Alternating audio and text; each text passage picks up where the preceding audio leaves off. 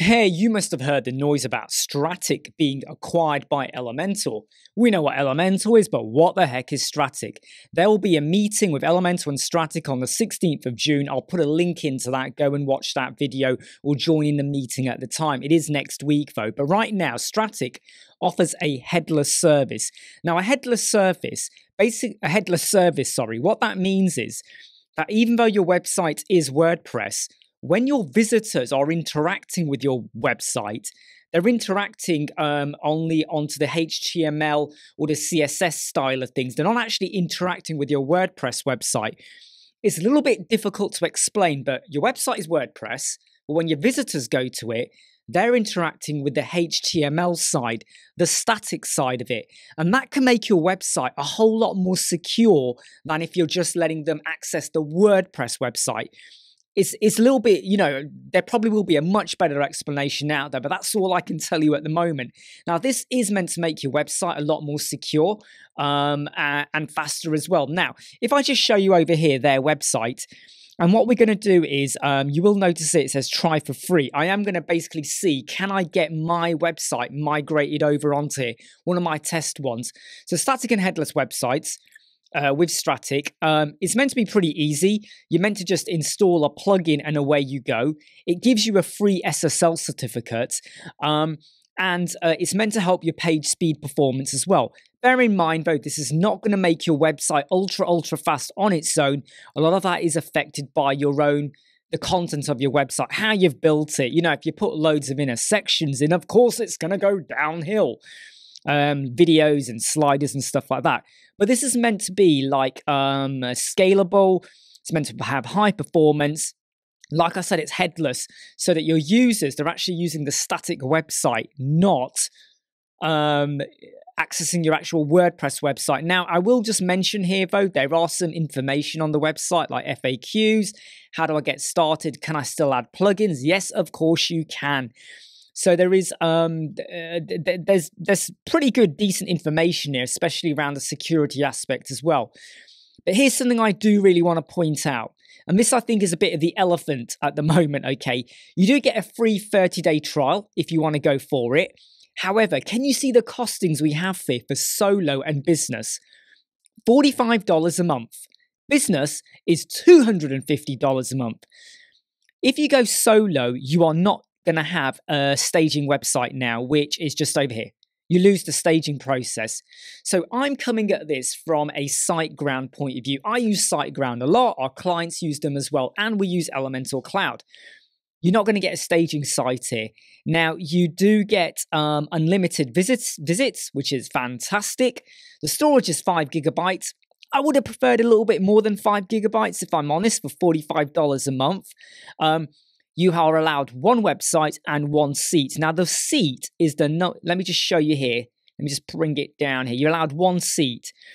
The seats are the number of active users in your account. So it might be that I'm the only person who's able to access it, unless you have a shared password, which we don't recommend. But hey, I just went and said that. So $45 a month, that's quite a bit. And my argument I'm coming from is that if Elementor are now working with Strattic, are we going to see a reduced cost? How is this going to impact on Elementor Cloud? Are we now going to have a solution where you buy Pro or Elementor Cloud or whatever, and it kind of integrates and works with this? There's so many questions I have, and I don't fully know what the answers are. But let's just click try for free and sign up.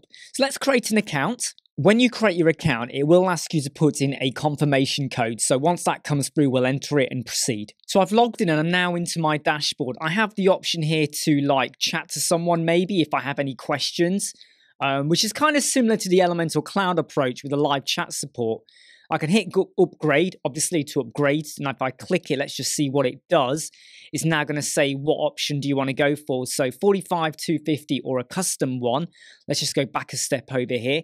And I can only add one site, I'm assuming, with the free one. So I'm going to go over and add my site. Now, we do have account, we have team and support. Let's add our site. So I'm going to call this one staging. In fact, I'm going to call it staging test site, because that's actually the test site I currently use quite a bit when I'm creating tutorials for all of you wonderful people. So let's hit create. And that's kind of okay. It says this will take a few minutes, so I'm going to let this go, and I'll let you know how long it took. That did indeed take just about 2 minutes. Now, it says here I can either head to WordPress, and that's probably going to be installed a plugin, I bet. But it also has explore site details. So I am going to just go in and just double check what that does. This website is a staging website I currently have off a SiteGround website. So it's kind of got some information here about WordPress connection info. And we have some details down here. Preview site connection. Okay. Password protect your static live with basic authentication. Site connection info, and yeah, okay, I'm not going to say a lot of this means much to me, but okay. So I've come back over here hoping to hit the button which said go over to WordPress, but now it is saying the site is being created. But you can see down here, we have this completely different URL now. Here is the website that I currently have. Let me just bring the URL into view there. So currently at the moment, it uses that address there. Okay, that's the staging area address. Okay, it's pretty substandard. It's a staging site, it's a test site. I just mess around on it. But now I've got this completely different address. So I'm just going to kind of pop that in and see where it takes me. Okay, so I'm basically being told you got to go to edit in WP, which it's currently not letting me do because it's building the website, obviously migrating, and then I have to hit Strattic Publish button. So if I go back over to Strattic over here in the dashboard, you can see the site is still being created. So I will report back to you with how long that took. It actually just took about a minute. So if you include, well, it was actually seconds, but if you include the 2 minutes it took to kind of first do its, where it brought over the dashboard, and then about a minute and a half roughly for when it then built it, you're looking at about 3.5 minutes, which isn't too bad, I think, in the grand scheme of things. So we have the option to edit, or we go to details. Now, I've just had an email come from them right now, and that email basically says, you got to log in, go to your WordPress dashboard, and then what you can do is import an existing WordPress website, or you can publish it. Now, I will say the instructions here don't relate very well to what I'm seeing on the screen. And I feel like either there's a bit of a mix-up going on here, or it doesn't really translate very well. Now, rather than hitting edit, I'm just going to go to details, okay? And now we're back in the details screen. Right, okay, so we're back where we are. It currently tells me the free trial. I have 29 days left because it's only for 30 days. Now we're going to hit edit in WordPress. So if I now go here, I'm going to say, okay, what language are we going to use? Scroll down and continue. So I'm going to call this site title staging test. And I'm then going to put in my username and password and email. And then I'm going to click install WordPress. Okay. So I've come through to a completely brand new WordPress installation. And it's basically saying, you know, welcome to Strattic. There's your Strattic button where you can publish action, I think, so it appears on the server. You have the option, so you have a live environment and a preview environment. So that's what that button does over there. Full publish, quick publish, okay, selective publish. Right, it says, okay, we're ready to go now. Now, at the moment, this is a completely fresh installation. So this at the moment has not got my old website brought over here. Now, I did find that in the email they sent, there was a link that said, well, what do you do if you want to migrate your website over? And what it says is you've got to log into your site you want to migrate to Strattic. You've got to go to plugins. So let's go over to our original website. Let's go to the dashboard. Remember, this is a test website that we're using. We go to plugins, add new, and we have to do a search for this plugin here, which is called Migrate Guru plugin. And it's this one here by Migrate Guru. It's got 70,000 active installations. It's last updated 3 weeks ago. So let's just go ahead and install that. So what we're going to do is click that, add in our email address, and then click Migrate Site. Now, when you see this next bit, you're probably going to go, what the heck is going on here? Why is it giving me all of these? I thought we were using Strattic. The notes say to you that you have to now pick FTP.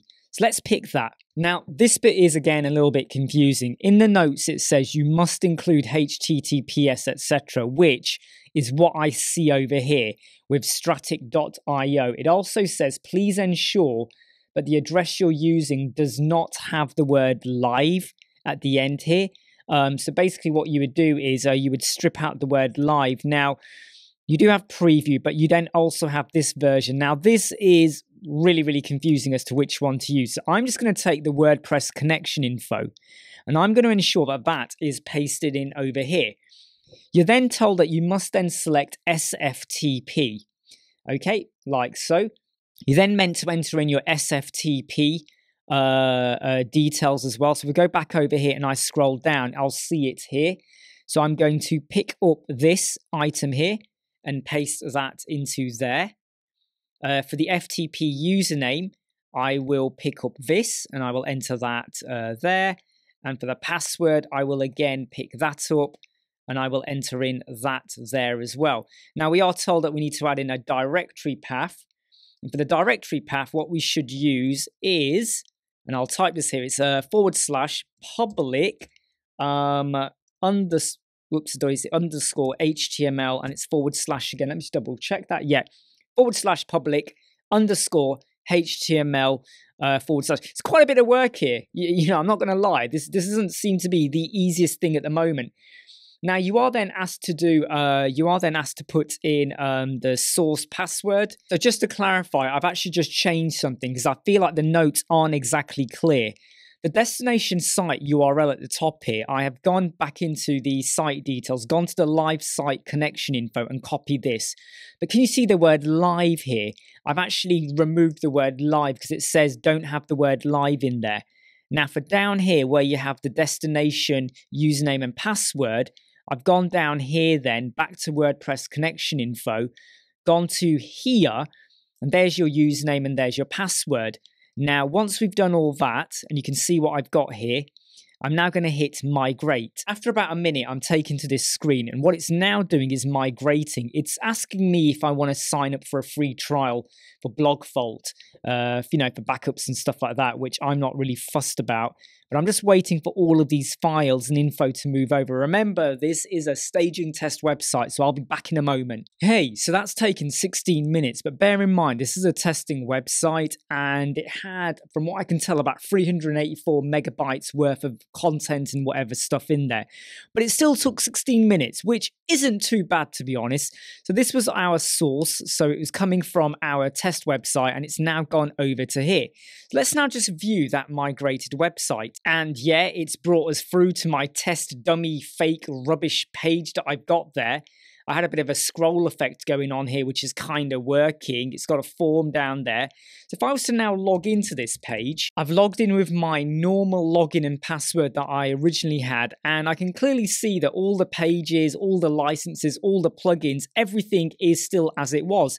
And nothing has kind of been deleted or anything like that. Even my code snippets are all present. It's a full-on migration. So yes, it took 16 minutes, but it's kind of done what I wanted to do. So from one aspect, that's quite good, right? However, this does bother me still a little bit. The fact that we have this completely different URL. And if we go back to the Strattic dashboard, okay, and I go to details, and I go to domain, it says you've got to upgrade to connect your domain. So if I upgrade the plan, so if I go for the solo plan, which is $45 per month, I will now be able to connect my domain. If I pay annually, it's $450 per year. That is a heck of a lot of money. Now, I just want to test something out here, okay? If I go to pay monthly and I go for select, because I'm based in the UK, what does this mean for me? So it's going to be $45 there, one site, unlimited visits. And if I was to sign up, is this going to charge me VAT? Now, it does not say that there, but I'm a little bit dubious because I bet it will do. But let's say it doesn't. That's still a huge amount of money, in my opinion, for what you're getting. The sign-up process, I don't feel it was completely clear-cut. I had to stop and think. This video you're watching right now is going to be massively edited when it goes out. At the time of recording, it is 53 minutes long. Some of it was the time it took to migrate and do all of that. So you've got to excuse about 17, 18, 19 minutes from, you know, when I had to get my verification and sign up and all of that. But still, I had to sit there and do a bit of thinking. Now, the website's there. It's working fine, okay. There's probably going to be added levels of security and interaction with the website, with how our users interact. they'll be touching a static HTML file, so it protects your website a whole lot more. But $45 a month or $450? I mean, come on, business, 5 websites, $2,500, per year. We're talking about big bucks here. But what does this mean for Elementor? Especially with the fact that they had Elementor Cloud rolled out. Now, I don't know. Maybe we'll get some answers in the coming weeks or so, but I'm really keen to know more about this. And will there be a reduced cost or not? I mean, you can't miss the fact that already on their website, it already says Strattic by Elementor. Even on their dashboard, it's got by Elementor, so it's already kind of feeding in. What does this mean? And hopefully it will become clearer later on, and I will do another review once we know the exact details. But here I've gone through. It's not the most clear-cut, easiest process, but there was a process to migrate your website. I hope you like, subscribe, share and follow, and shout at me, and I'll see you soon. Never break, always fight, never quit, do it right, play the game, win it life, have no shame, there's no time, feel the pain, live the grind, I could change, in my mind, pick a lane, commit and climb, the only way to win it life, I never miss, that's fact, taking big swings, bitch, hand me the bat, put me in the ring, you'll go out in a bag, 'cause I sing